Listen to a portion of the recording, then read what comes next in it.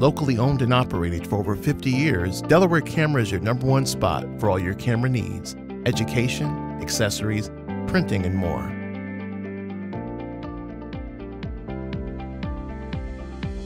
Located at 2635 Delaware Avenue in Buffalo.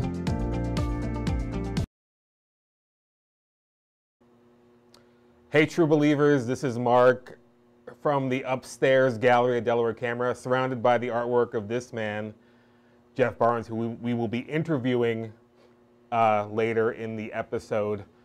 So we know how we like to start. We like to do our housekeeping. So our housekeeping is going to be a few things. So we have a class coming up next Wednesday, Canon sponsored class. They're gonna do a what to shoot when you don't know what to shoot class. So kind of a class for inspiration. So if you're in a bit of a rut or something and you're looking for ideas on what to shoot, that class is going to help you. It's next Wednesday, the 7th at 7 p.m. And sign up on our website. Well, our website goes to our Eventbrite page and you sign up there. And that's how you get into that class. We have a bunch of Canon classes coming up soon. We're just kind of trying to figure out when we can have them because of getting the instructors on board. And Canon usually has they have like a crew that comes in, someone to give the presentation, someone who does the chat room.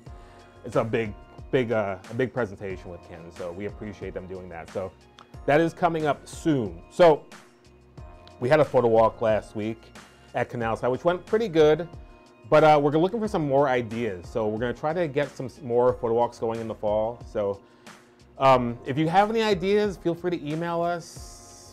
Go on our social media, comment, stuff like that. Email me, mark@cameraspot.com. We're always looking for something fun to do. As far as new stuff we've gotten in this week, we got some Rode microphones in. Our Rode rep was just in this past week for a visit. So we got some more Rode stuff in for you video shooters. We're gonna have a Rode video sometime in the next little while, but we're just trying to figure it out because our Rode rep isn't in town. He's based out of another state. So we're trying to figure out how we can get the logistics of that going and everything. So look for a Rode video soon. You know, we had a ceremonic video with Ray Nason recently. We're gonna do a Rode video soon as well, so you can kind of see what they have to offer as far as what they're doing. Speaking of ceremonic and Ray Nason, Ray is also he's also our rep for a bunch of other lines that we carry, like Nanlite. He's gonna come in a week or so to record a video telling you all about the new Nanlite stuff that we got in. So we're gonna do that video. Producer Will's gonna record it. He's gonna make it look nice, and we're gonna play it for you in a couple of Tuesdays, I think, time permitting. We're gonna have that video for you, so you can kind of see what we're offering as far as Nanlite and lights in general upstairs in our second floor. You know, Delaware Camera upstairs. So what else do I have here? Let's see. Ooh, shout out to our Tamron rep, Andrew. I think we're gonna get a 50 to 400 to do an unboxing with. So look out for that on one of these, or maybe we might just do a guerrilla video where we just open it up and show you what we got. So in a few moments, we're gonna talk to Jeff Barnes. So give us a moment, we're gonna get ready and he'll be back soon.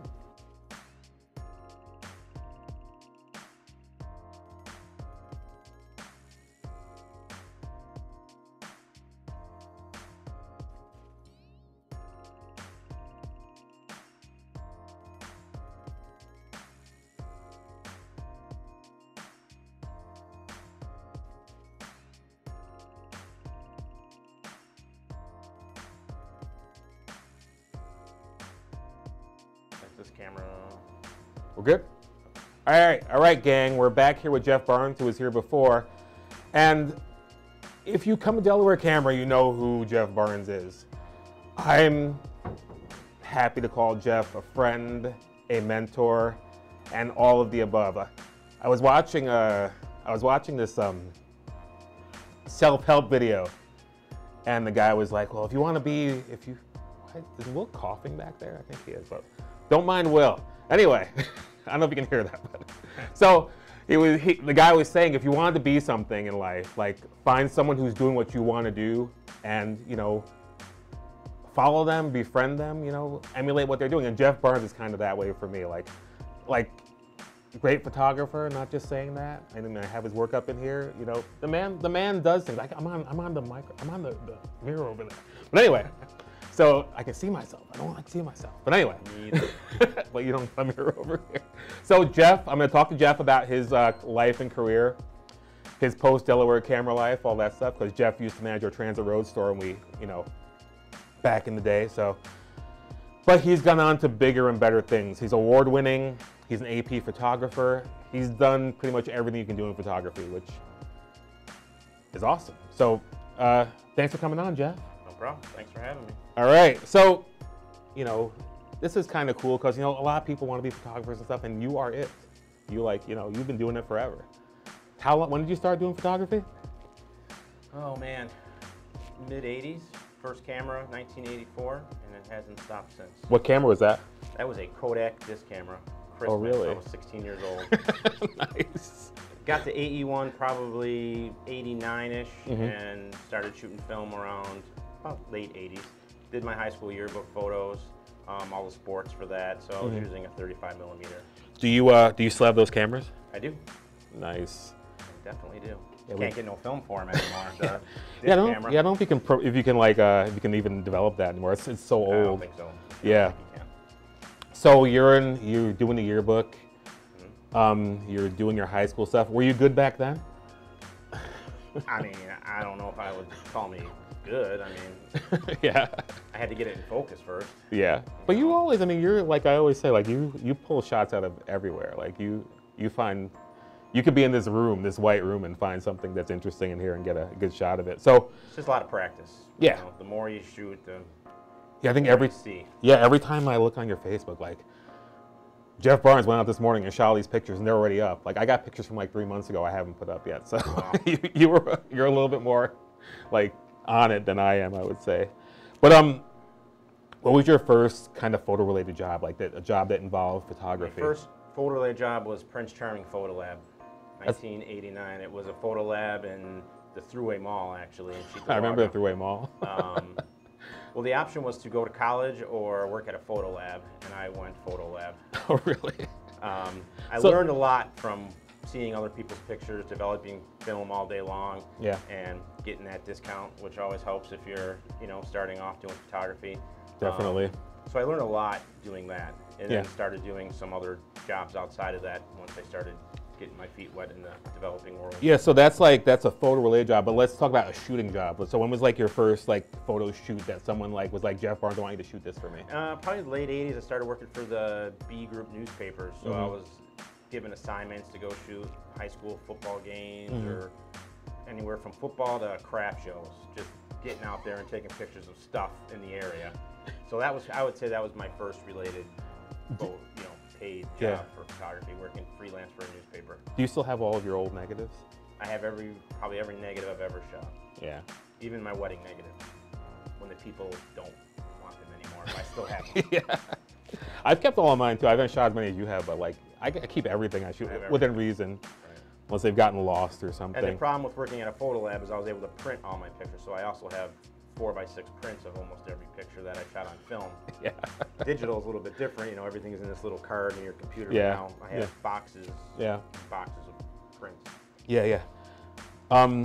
So you have prints of most stuff you shot? I threw out, you know, if it was bad, I didn't, you know. The beauty of working at the lab is you can just kind of pick and choose what you're printing.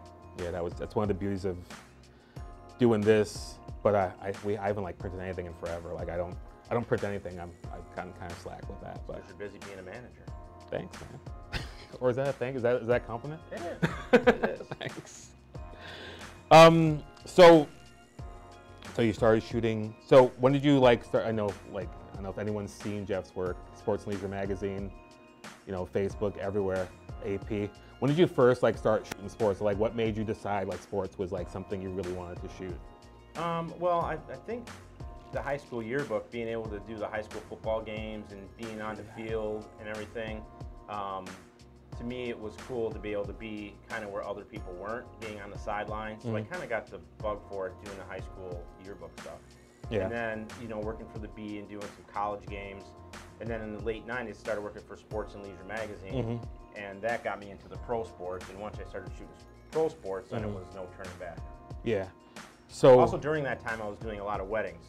So the weddings definitely paid the bills for the longest time. I mean, I started doing weddings in '92 and still do them to this day. Not as many as I used to, but weddings were also a big part of what I was doing too. So that's the thing too. So do sports, like you shooting all these sports, like sports don't pay that well necessarily. It does, right? definitely does not. Yeah. But it's a great, you know, with the weddings, you know, you're busy in the summer, and then in the fall and the winter you're not too busy. But with doing sports is year round, so you can always have some kind of money coming in shooting sports. So the sport, so sports was first because it was a yearbook, and then weddings came in like '92. And then weddings came after. Someone asked me to do their wedding. I was very nervous about it because I never shot a wedding. It was film, so it isn't like it is today where you can kind of look and go, oh, that looks good. You had to sweat it out for a couple days to see if you got all the shots. Yeah, I think one of the first weddings I was going to shoot, like a friend of mine asked me to shoot the wedding, and then I was like, I'm going to ask Jeff Barnes to do the wedding. So I think it can be nerve-wracking. There's a lot of pressure. I mean, the pressure's been taken off a little bit with the advent of digital. I mean, you can see, you know, the different lighting scenarios. In the film days, it was definitely harder. Yeah.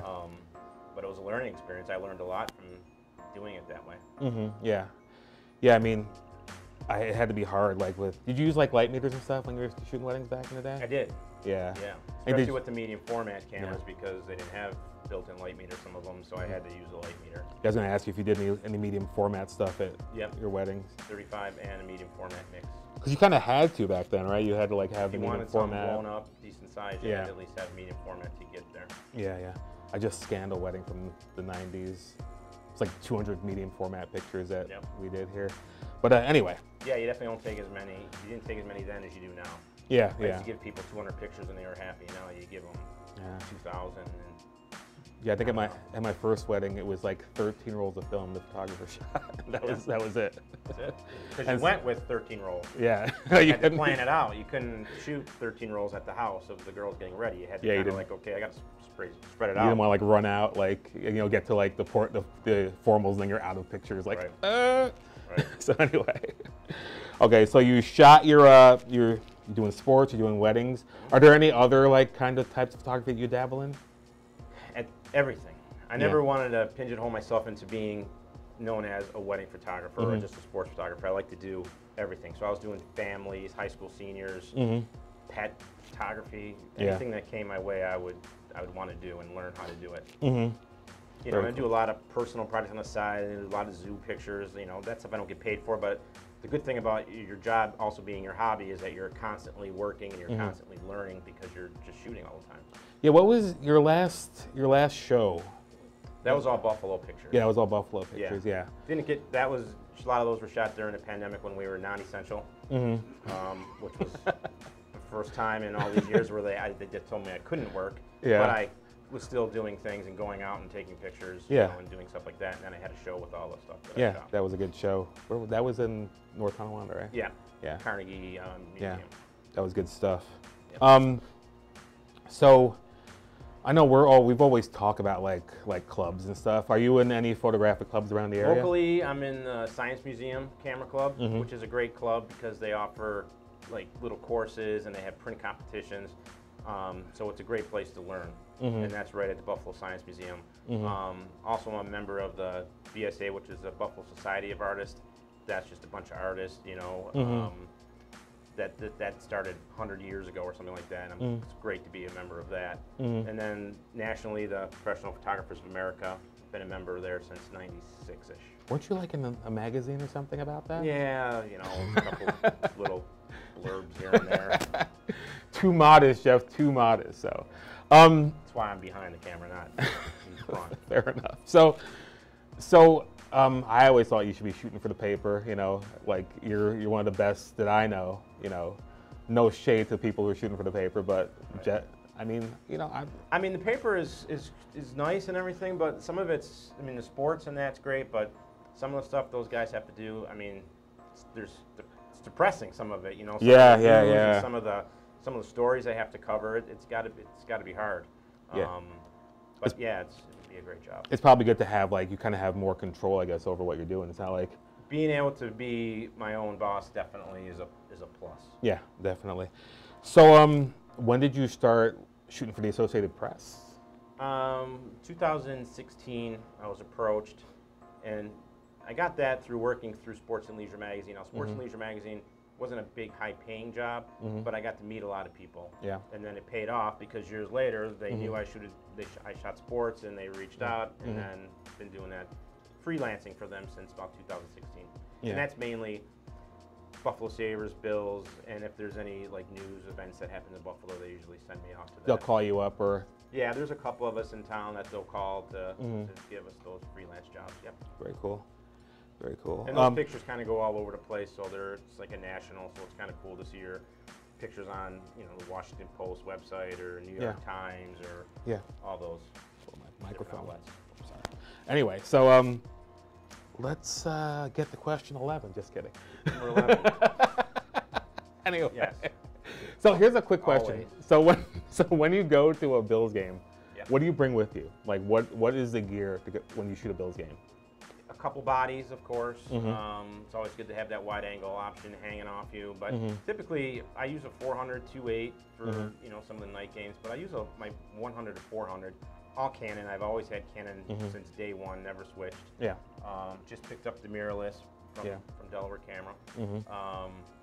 And that camera's crazy fast. So mainly I use the 100 to 400 a lot.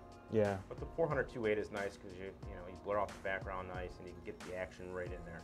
Yeah. Did you find it hard being the transition from like DSLR to mirrorless, or was it easy? I only shot 2 games with it so far, so it's definitely a little different. I don't need 30 frames a second. So I slowed that down a little bit. It's different to look at a digital viewfinder as opposed to you know, what I've been used to for all these years. So that's the only thing that I had to get really used to. But it's great. It's a great camera. So if you guys watch or pay attention to our Instagram, like how long ago we do that, Will? The live at his store? Was that like months ago?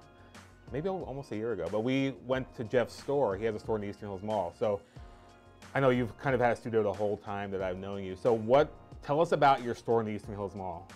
So I've always had studios, and you know, because there's definitely downtime in between. So I needed to have a studio where I can have people come and I can take pictures, so it's just not all outdoor stuff. Yeah.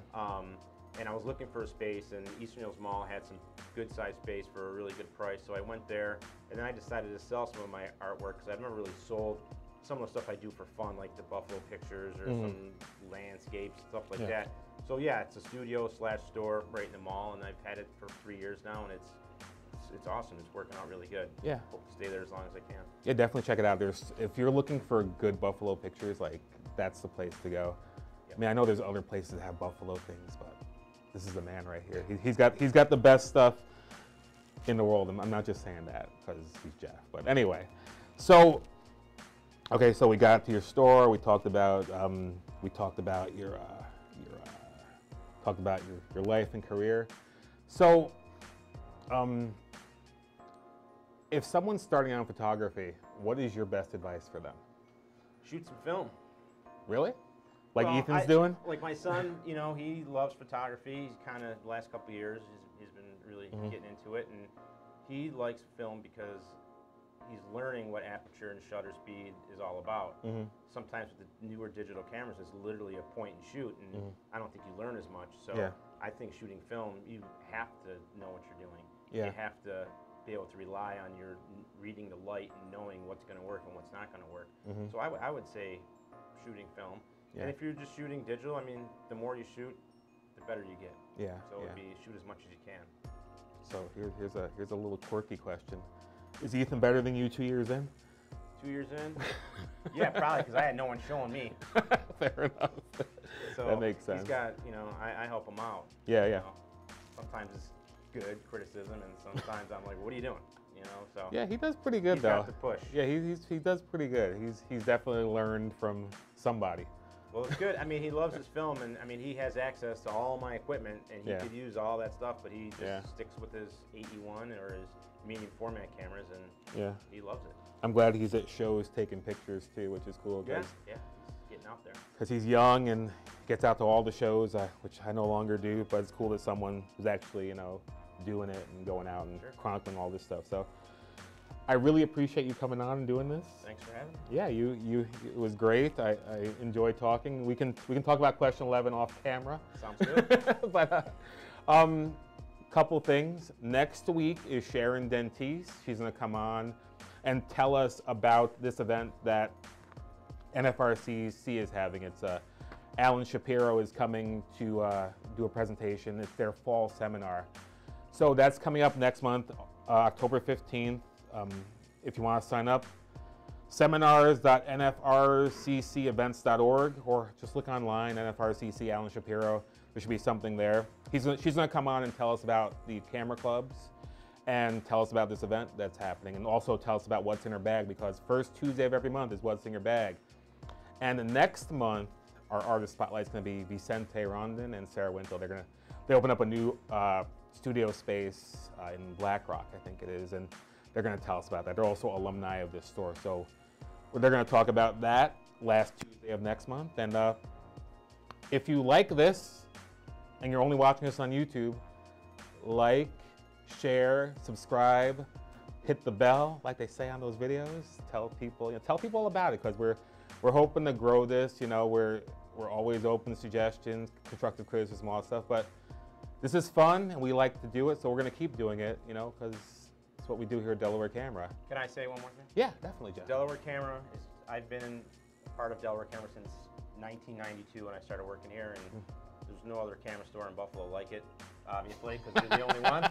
But even when there was multiple camera stores, this was the place to come. They can get anything you need. There's nothing that they can't get for you. Thank you. Thank you for that. People buying stuff online all the time, to me, doesn't make sense, because you can come here, you can look at it, you got people that will show you how to use it, and the price, they're going to match the price. Yeah, definitely. Thank you. Appreciate that. Because a lot of people don't know that. A lot of people think that we're somehow more expensive than other places. Yeah. It's all the same. We match prices within reason if we can. We're not going to lose money on a sale. But thank you for saying that, because it's a common misconception of. And developing film, this is the place to go. Yeah. There are other places that develop film, but they're going to actually look at your pictures, look at your negatives, and make sure they're giving you the proper print at the end of the day. Shout out Joe, the driver. Here. Joe's been printing my stuff forever, and I don't know where else I would go. All right. Thank you. And we'll see you guys next Tuesday for our next Tuesday Tech Talk. Thanks, True Believers. Locally owned and operated for over 50 years, Delaware Camera is your #1 spot for all your camera needs: education, accessories, printing, and more.